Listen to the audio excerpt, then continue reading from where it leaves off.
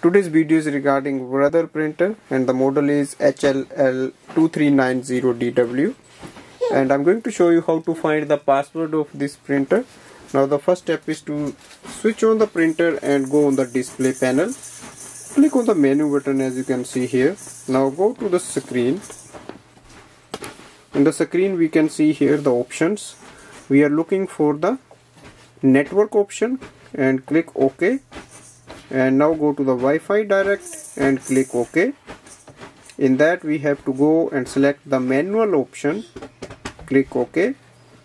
And here it displays the name of the Wi-Fi Direct and the password is written here. So it will display the name of the password as you can see here.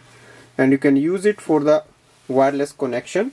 So overall I can say the Wi-Fi Direct is a very good feature of this printer, and you can use it when you don't have home or office Wi-Fi network, and it will help for the wireless printing and scanning. Thanks for watching.